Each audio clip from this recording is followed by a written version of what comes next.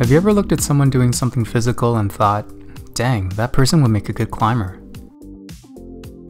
This is a common thought experiment with sports fans, as cross-training has reduced the gap between seemingly different sports. Bo Jackson played both football and baseball. NFL players are experiencing success in mixed martial arts. And summer Olympian athletes like LoLo Jones are transitioning to winter Olympic sports like the bobsleigh. Whenever I see a new climber picking up the sport quickly, I always ask them what their movement background is. I get a variety of answers, but also a few commonalities. This video will explore those different sports that climbers come from, as well as a few others that translate best to the wall.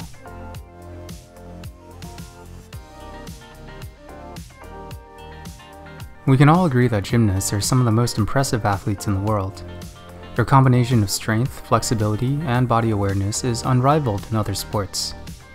It shouldn't come as a big surprise that some of the top climbers in the world come from a gymnastics background. Among them include Margot Hayes, Emily Harrington, Megan Martin, Brooke Rabbitou, Alex Megos, and Tomoe Narasaki, to name a few. Even old school legends like John Gill and Wolfgang Gulick understood the importance of using gymnastics to train the body. Why does this sport translate so well into climbing? Gymnasts are the masters of body tension.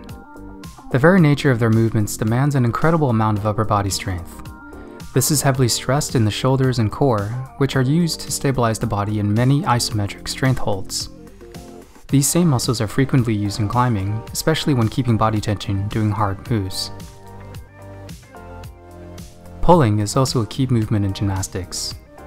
Apparatuses like high bar, uneven bar, and still rings allow for gymnasts to develop a high degree of pulling power and scapular strength.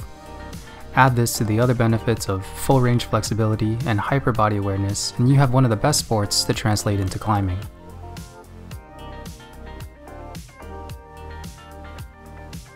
In his book, The Push, Tommy Caldwell talks about two different styles of climbing: dancing on the wall and wrestling with the wall. This is the inspiration for these next two picks. In classical dance, focus is put on footwork and alignment. This is best demonstrated in ballet, the most famous form of classical dance. Look at any ballerina and you'll immediately notice her strong toes, precise footwork, and perfect posture. This precision with the feet is one of the reasons why dancers can quickly excel at climbing.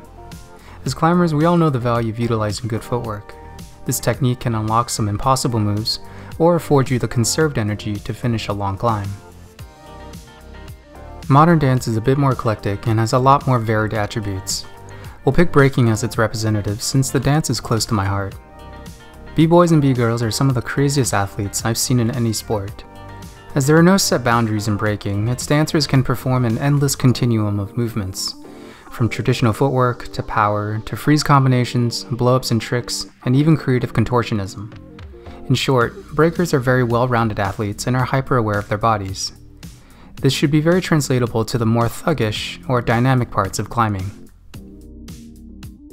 Another reason that dance translates well into climbing is the aspect of choreography. Dancing is one of the few physical activities where you have to remember long sequences of specific movements for a performance. This is very similar to a climber rehearsing the beta on a long route. Being able to commit dozens or even hundreds of moves to both cognitive and muscle memory is well within a dancer's ability.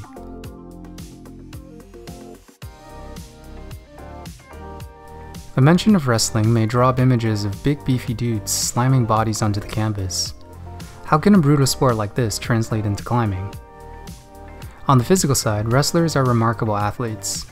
They're able to engage their bodies quickly and fully, putting forth long bouts of endurance mixed in with explosive power.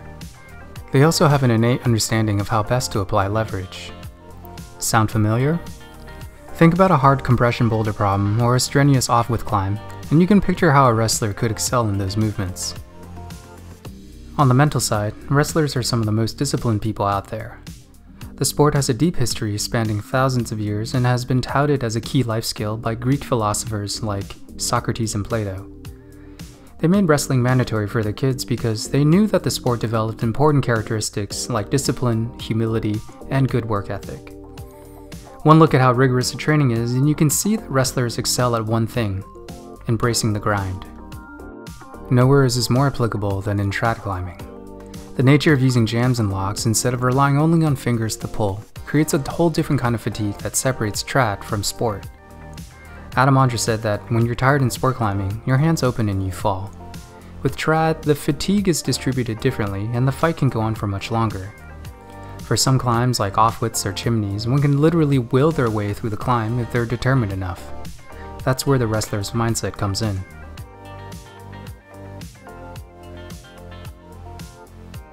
This one is a pretty obvious choice considering the modern landscape of competition bouldering. Love it or hate it, this newer style of climbing involves some very flashy and complicated movements. On top of holding strength, climbers have to demonstrate proficiency in jumping, balanced running, and multi-limbed coordination. Parkour is a niche sport with a pretty rich history. Originally created to navigate an obstacle course, its core philosophy was finding the most efficient path possible. The practitioners, called tracers, used a blend of running, jumping, swinging, and climbing to steer their way through a variety of structures, all while doing their best to keep their flow and rhythm. The technical blend of movements and parkour is very translatable to modern bouldering, but even more fitting is the mental commitment in those moves. There's no room for hesitation in parkour. You size up the move and go for it with 100% focus and commitment. If you're in the middle of a run, decisions and adjustments have to be made on the fly, and you don't stop until you reach your final objective.